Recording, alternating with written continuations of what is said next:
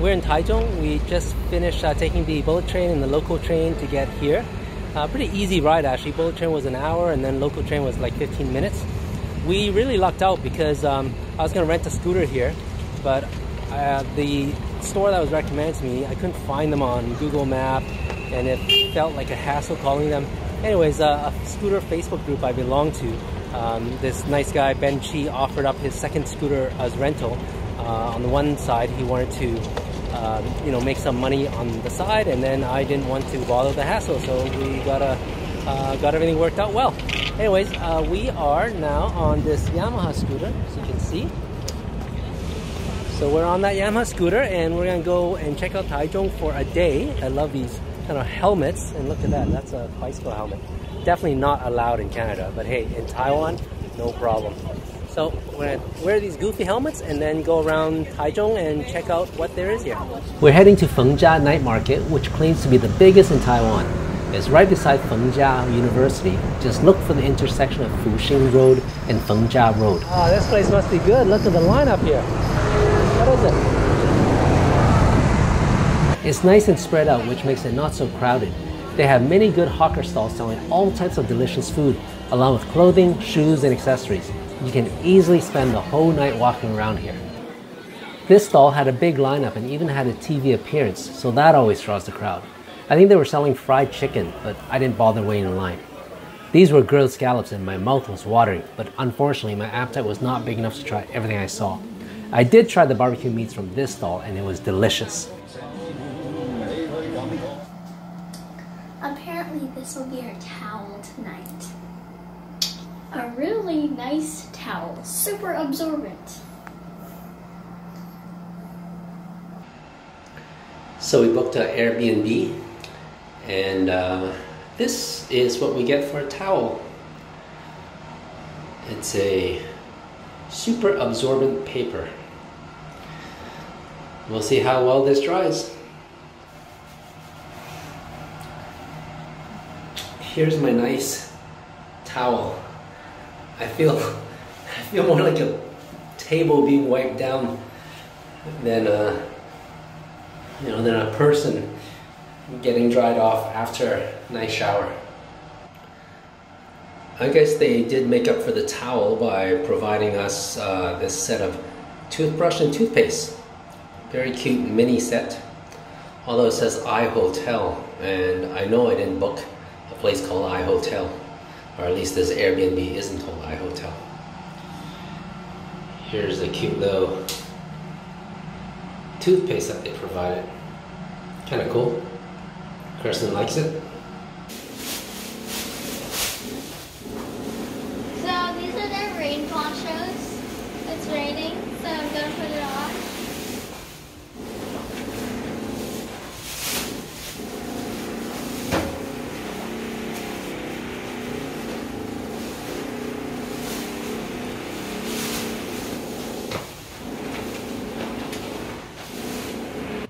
So this is our fancy towel that we got with our Airbnb. It actually came in quite handy because it rained last night and our scooter seat got wet. But hey, it's a nice chamois cloth. So right after we put on our rain ponchos to look like the locals, it stops raining. Go figure that. But let's go.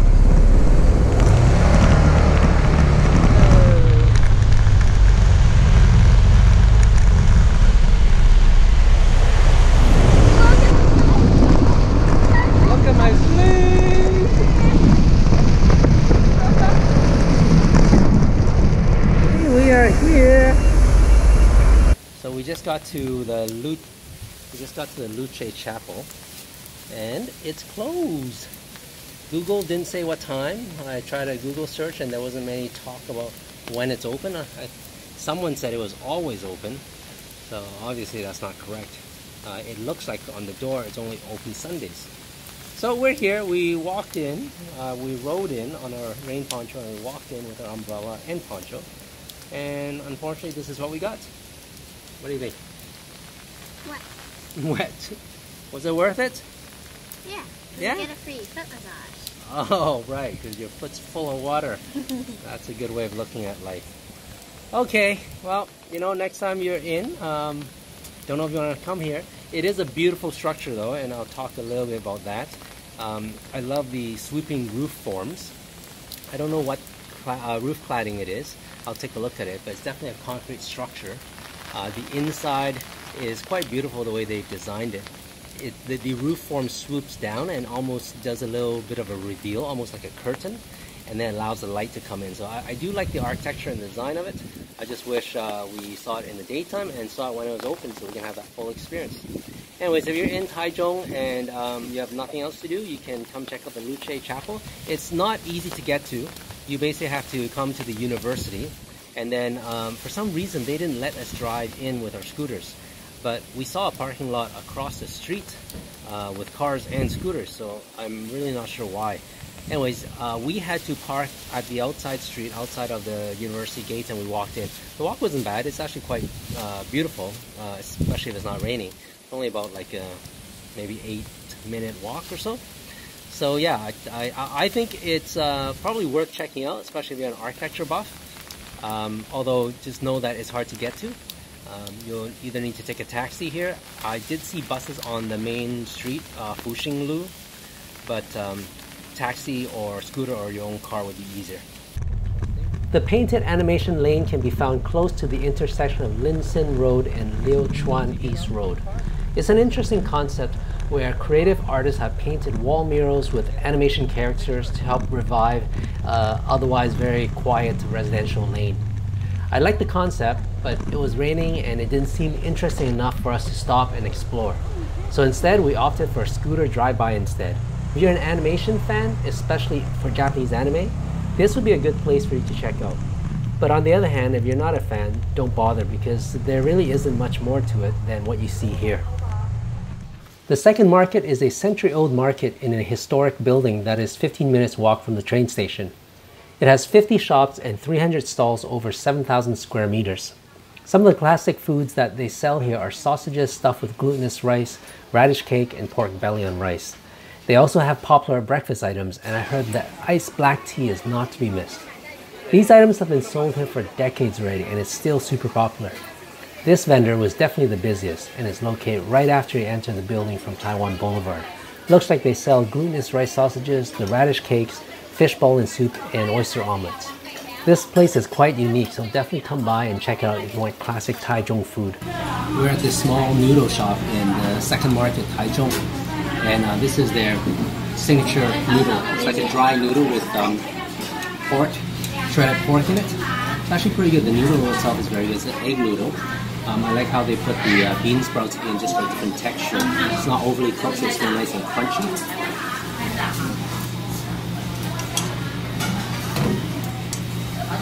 Good flavor. We also ordered their wonton noodle. Oh, sorry, not wonton noodle, the wonton soup. It comes with one fish ball.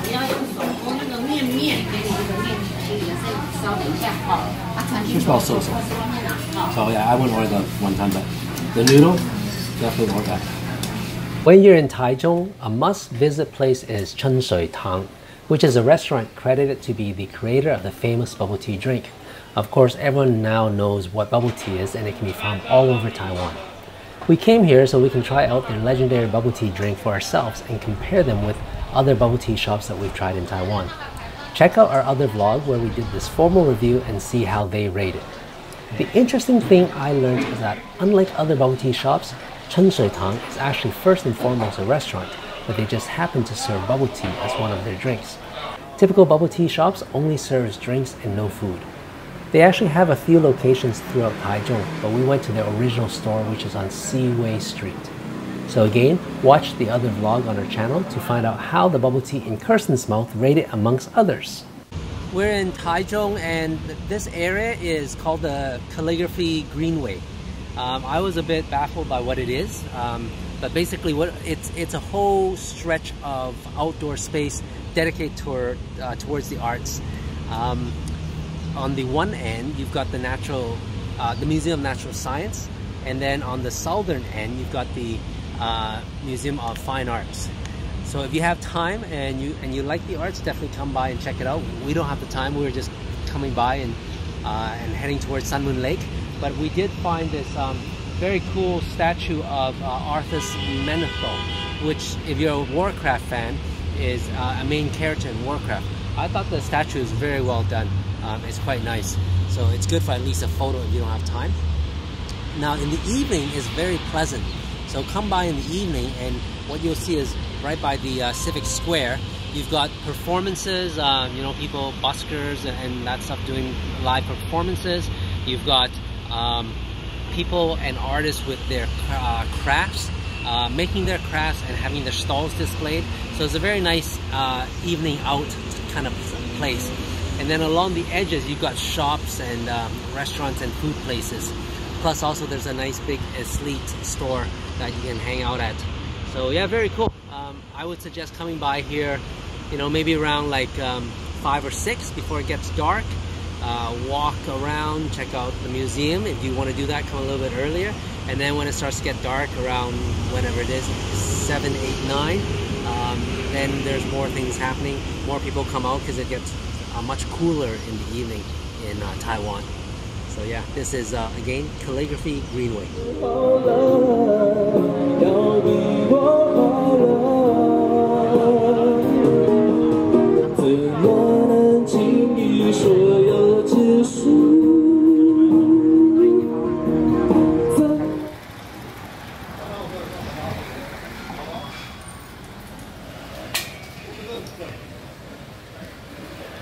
I'm here with Ben, who I met actually from a Facebook group, and thanks to him I had a great time tonight.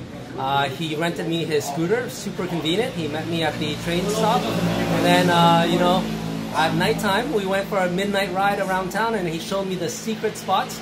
The top of Taichung, which is Wangao Liao Mountain. I'm not sure I said it right, but Ben, tell us what you know and give me one secret thing about Taichung. All right, so let's see. We just went up to the mountain, and so my name is Ben, and we just went up to the mountain. And one secret, and get ready, pay attention. In Taiwan, if you want any boy's attention, you have to say the following words: "Swai ge." That means handsome boy, and that'll get their attention and get anything you want done. Pictures taken, translation, anything. If you yell "Swai ge" from the top of Wangao Mountain, and the echo will boom, and all the males from the bottom will turn their heads. So that's my secret tip. Okay, how about girls? If we're after girls, what do we say? Well, I would start off with a high. I haven't figured that out yet. I'm still working on it. Is there like a pretty girl in Mandarin? What would you call a pretty girl? You know, things are a bit more conservative here. Okay, got it. So like you It's just good for guys, not for girls. yeah, handsome boy's okay, but you don't say pretty girl.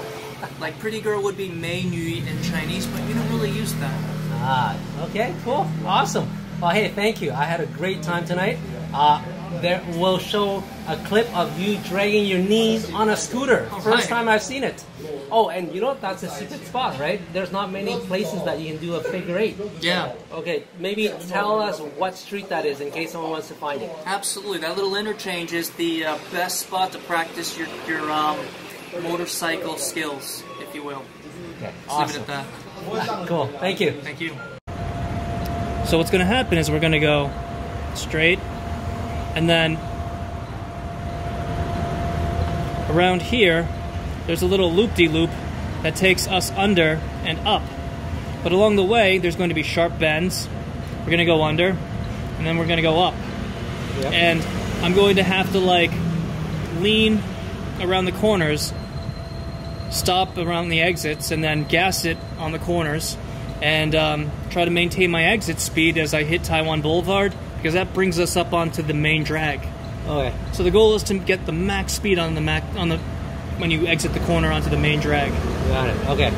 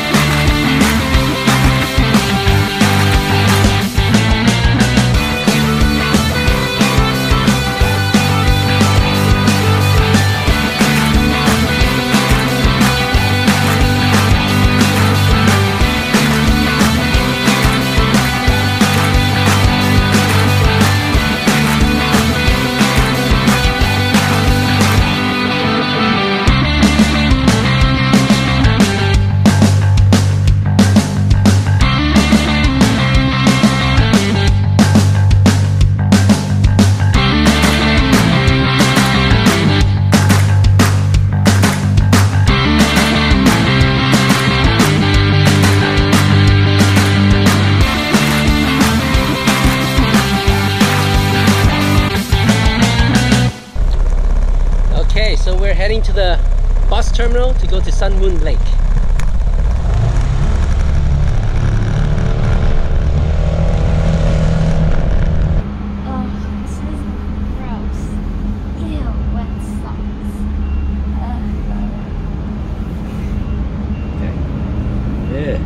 That's from the scooter ride today.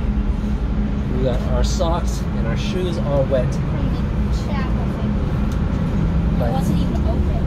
But thank God we got our trusty premium towels from the Airbnb that we can use to wipe our foot. Feet are gross.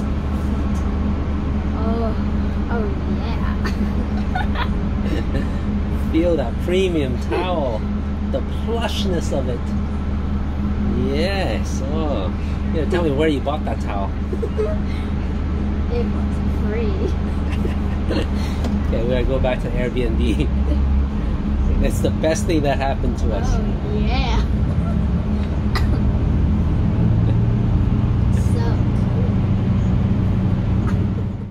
cool. Tune in next week as we continue our 3-part vlog series of our weekend in Taichung. Next week, we will give you an in-depth review of the famous Miyahara cake and ice cream shop found only in Taichung. Food and design junkies, definitely stay tuned. Do you know how the famous Taiwanese pineapple cake all started? Well, subscribe to our channel and turn on your notification bell so that you'll get the alert when we publish our next vlog, talking all about that.